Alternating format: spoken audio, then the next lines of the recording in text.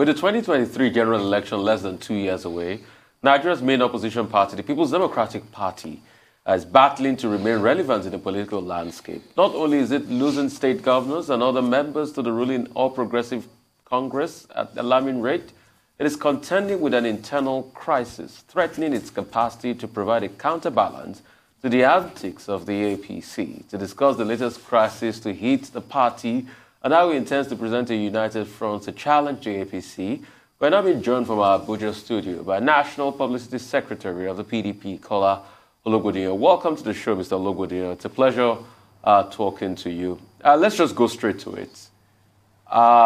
They say things are falling apart and the center in the PDP cannot hold any longer. There's a gale force wind of defections here and there, and the PDP is losing its mettle. How are the mighty falling?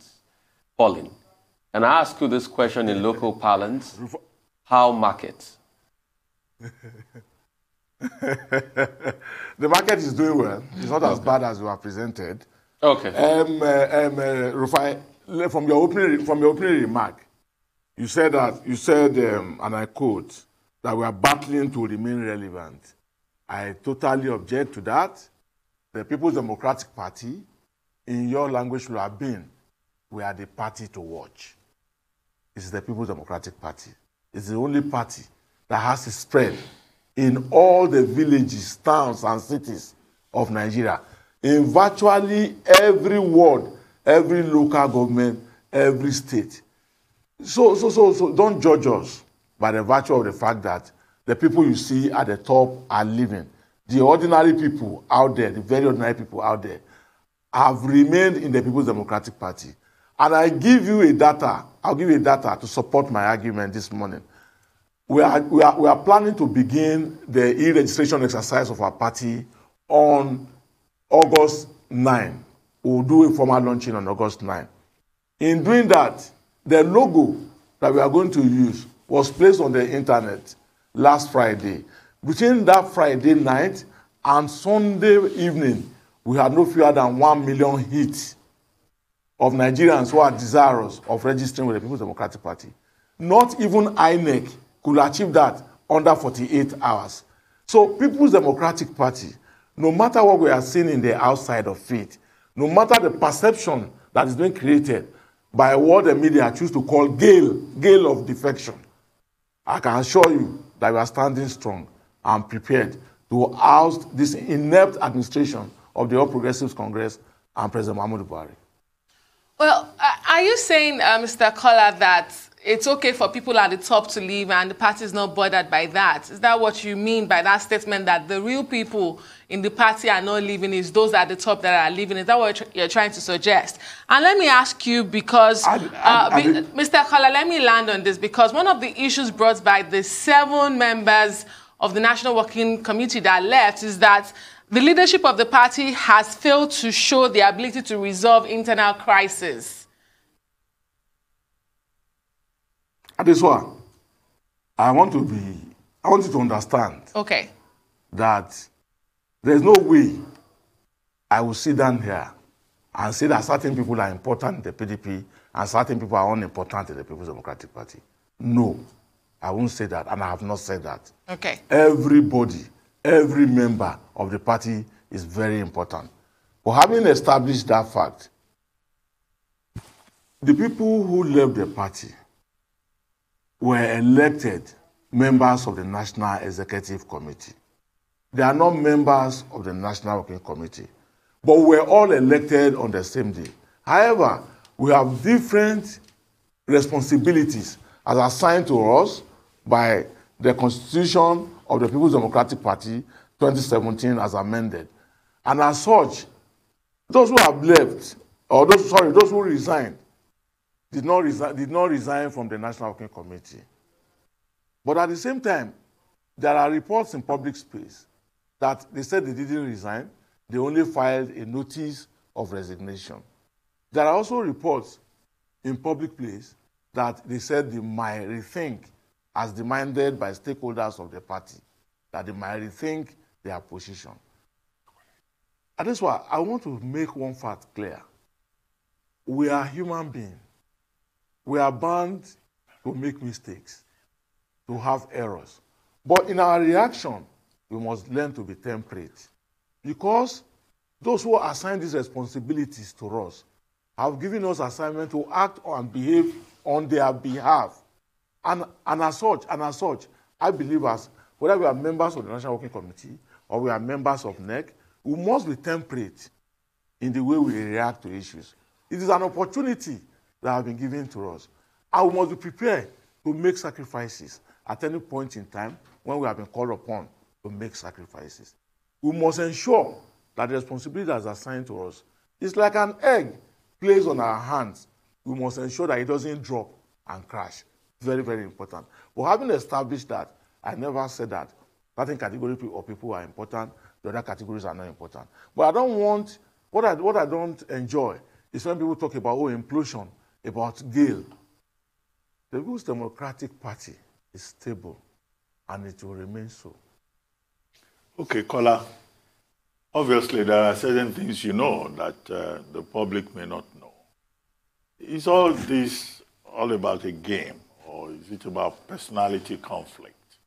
Because we've had many versions of this PDP story about money exchanging hands and all of that, and you just mentioned now that people gave notice of resignation and that they will not resign, Is it that some people are just playing games with the party, money exchanging hands? I've heard stories about a certain 50 million per person moving around, and that all of this is just a game. And at the end of the day, nothing will happen. Well, I don't know whether you want to go into that because that would sound like inside baseball. But can you assure us about the outcome of this, process, and also about the conflict resolution mechanism? How far has the party gone with that conflict resolution mechanism, and what should we expect? Well, thank you, Dr. Abati. You have experienced this side, and you are also experiencing the other side. The political arena is an environment just like the family, as we have it. People can disagree, people can agree. What we are having currently is a situation in which members, officers of the party, are expressing displeasure on certain things that had happened within the party or that's happening within the party. These are normal. They are not things that are outside of the world. In every family space, there has bound to be conflict. But like I said earlier on, sir, what's important is that we should be temperate in our reactions because we have been assigned a duty. We have been assigned a responsibility. In carrying out that responsibility, we must ensure that we conduct our affairs and conduct our own ways in manners that will engender harmonious relationship even within the larger party. But in respect of allegations and comments about people collecting money and all that, nobody has told me that I collected money. Nobody has offered me any form of money, and I cannot speak to what I don't know. But I did not glaringly say that those who have given notice of resignation are coming back. I didn't say all are coming back, but I'm aware that a number of them have rethink their position or are rethinking their position, and they might return to the party. They might return to their respective offices. Having said that, Doctor, it's also important to say and let the world know that the mechanism for resolving internal issues or internal disagreements has been set. Part of it was the fact that the national chairman met with these deputies, held discussions with them, and they said that, okay, they have heard from the national chairman on behalf of the National Working Committee, and that they are proceeding to have another meeting, and that after that meeting, they will get back to the party. I'm also aware that at various stratum of the party, that leaders are meeting and discussing how to take the party out of the current situation in which it has found itself. I plead and I urge the media to once again give the People's Democratic Party the opportunity to be able to look at all the issues politically and in the manner it has happened, and don't help us to fester the crisis. Mr. Ologbodiyan, a lot of people and a lot of watchers and some people say that the PDP is suffering from the earthquake of cash, and that if you don't have earthquake of what? Earthquake of cash, money, and that if you don't have a counter-spending power, you can't win this earthquake of cash that is happening now in the PDP. Do you think that the party chairman, Mr. Uche Secondus, or Prince Uche Secondus, has that metal, that muscle to withstand this earthquake of money that is going through the PDP as we speak? Rufai, this is a question. It's very funny. It's very funny to me. Earthquake of cash, and whether Prince Uche Secondus, the chairman of the party, has the capacity to match it. The question is for the national chairman of the party to answer. But let me say this, that I'm not aware of an earthquake of cash in the People's Democratic Party. Well, you speak of the internal resolution mechanism being activated. I want to ask you, how confident are you of that mechanism working? Because despite the Bukola-led reconciliatory committee crisscrossing the country to mend fences, it has failed to stop the defections, even though you don't like the word gale or crisis. But those who have left, such as the governors, and just yesterday the BOT member, Joy Modi, they feel otherwise, that your party is stable. So how confident are you that you will resolve this crisis, which is what it is in your party? Adeswa, thank you very much. You know, in the political environment, there's what we call the season of defection. If you recall, ahead of the 2019 election, also, we had governors of APC joining the People's Democratic Party. We have members of the parliament joining the People's Democratic Party across board. We are in the first leg of the season. Although that is not the way politics ought to be played. But in our own part of the world here, that is something that has become a part of us, unfortunately. But notwithstanding, I can tell you clearly, and I'm sure we have discussed this matter on this same platform before, and I did say that none of the governors who left the People's Democratic Party declared that they were leaving because of crisis or because of certain inabilities within the People's Democratic Party. People are driven by their respective passions. People are driven by their own dreams. Whether they can attain it or they cannot attain it is indifferent to a politician. All he knows is that he has this ambition. He must pursue it. So, for this category of people, like Governor Umahi, like Governor Ayade, like even Matawale, they never said they left the party because they were dissatisfied with the party. The only person who came close to that argument was Governor Umahi. And his reason was that there was injustice in the People's Democratic Party. And the party asked a question. Was it when he was chairman of the party that there was injustice? Was it when he was deputy governor that there was injustice?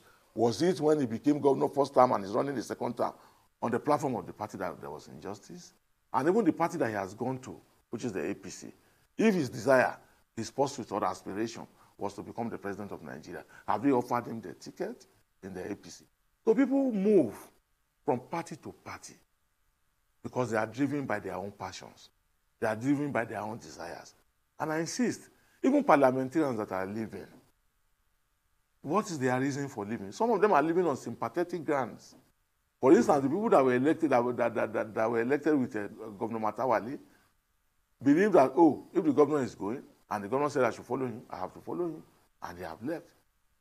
We have similar cases in Imo State, where people that were elected on the platform of the PDP, as soon as number four became number one, and Supreme Court said that it has to be the current governor of Imo State, some people left.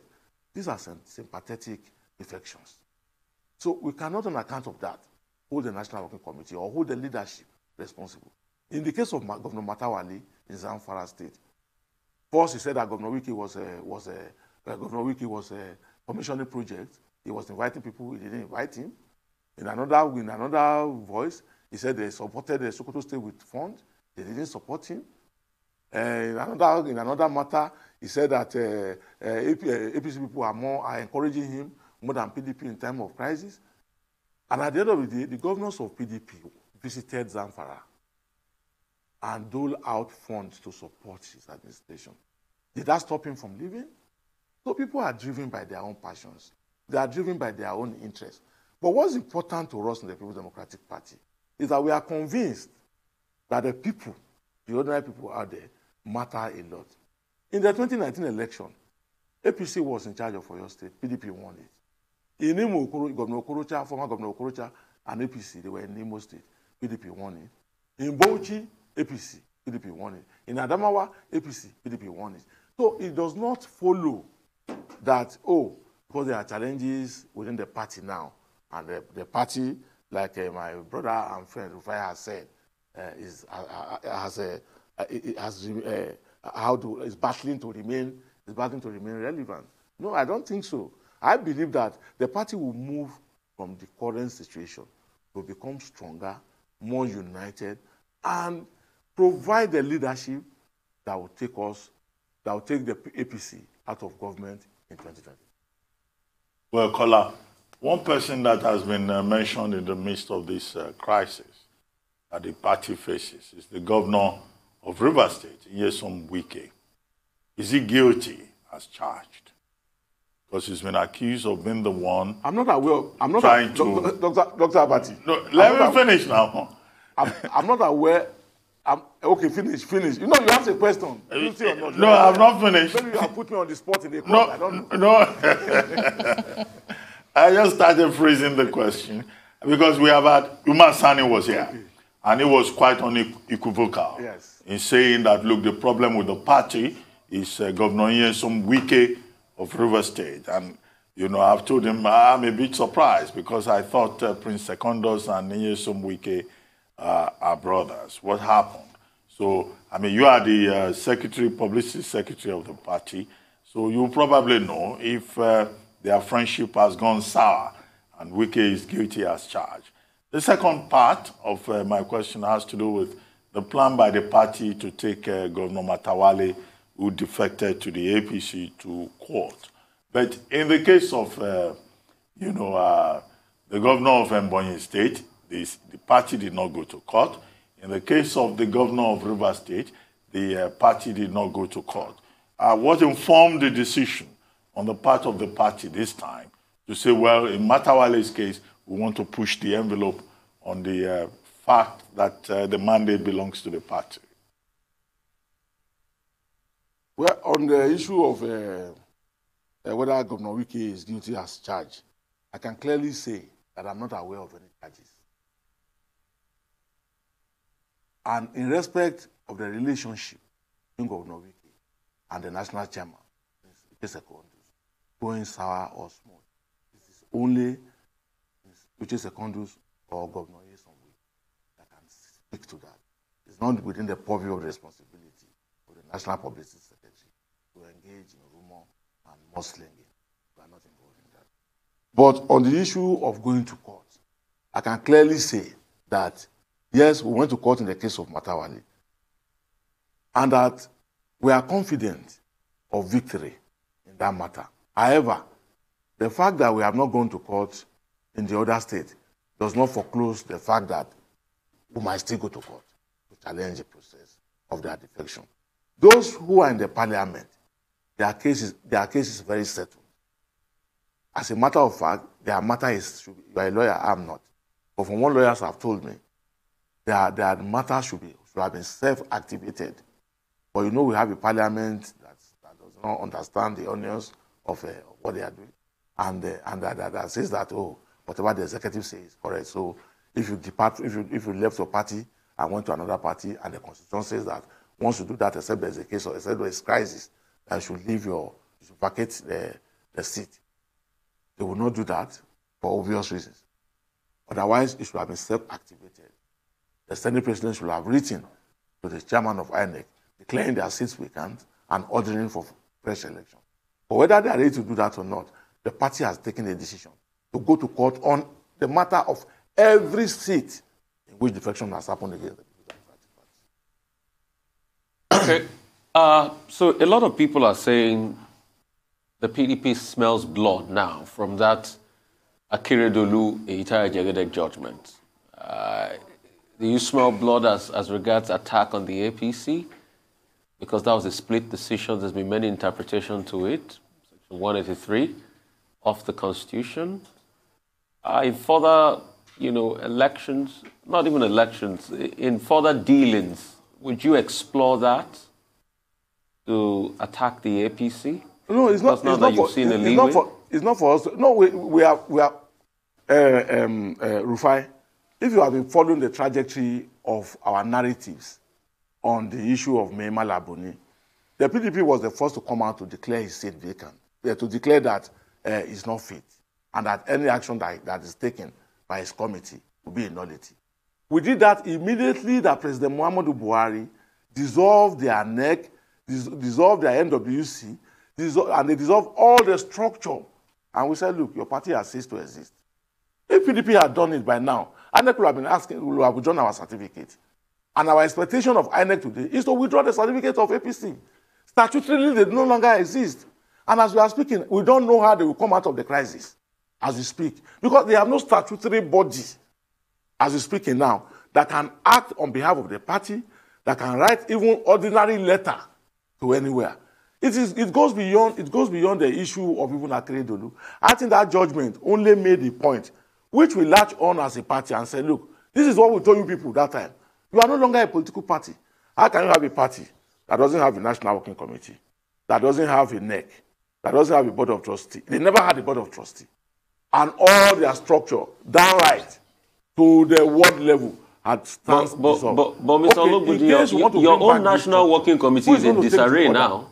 Your own national working committee is in disarray now. No. Rufai, leave that. Please, let's leave that. Let us face the facts. Okay. Let's face the issues as they come. Rufai, as media practitioners, we have a responsibility to build this democracy. Look, it's our job, it's our cause. Today, NBC is chasing every broadcast station. They are raising fines against broadcast stations. They are blocking voices.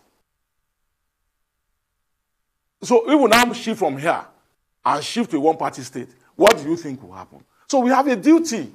We have a duty to hold parties accountable. We have a responsibility to secure the democratic space. It's very important. So don't let us go to the issue of PDP is in crisis. PDP is in crisis. Which crisis? There are provisions in our constitution that says that if this happened, this is the way to go about it. If that should happen, that is the way to go about it. So we have such in our constitution. Mr. Ologbodiyan, very quickly. Whatever the situation is. If you can hear me. Okay. So, like I was saying, yes, I heard you. Okay, so you've admitted that there are challenges with your party, even though you refuse to call it crisis. But let me ask you, because recently you also released a statement saying that the ruling APC has been harassing your governors to defect and join its fold. You accuse it of using strong arm tactics. What exactly is that? And tell us why it has worked so far with the governors that have defected. Oh, the governors that have defected, any of them have issues. And the strategy that APC and the executive government of President Muhammadu Buhari deploy is that they send the FCC to their respective states, they begin to harass them, and as they are harassing them, you'll be reading in the social media space, and even in the traditional media, oh, so governor is going to join APC now. So governor is going to join APC now.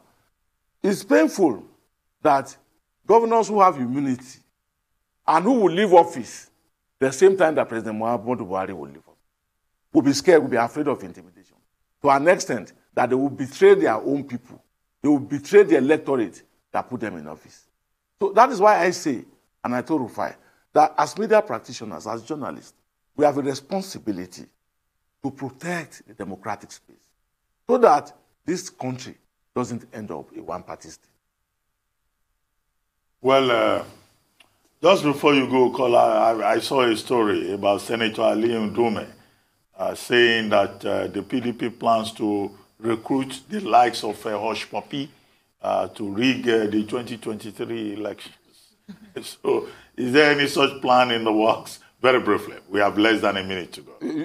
Thank you very much, Dr. Abati. I can see that you are even laughing to the issue raised by Dr. No, because we would like to know whether the PDP is also in touch with Hush Puppy. No, it's very, no, I will get there. It is laughable. But I am sorry to say that such disposition, such comments can come out of Senator Ali Ndume. To me, it is the height of irresponsibility. And that is the fact. But let me state clearly that the global best practice all over the world in electioneering is e-voting, e-transmission of results.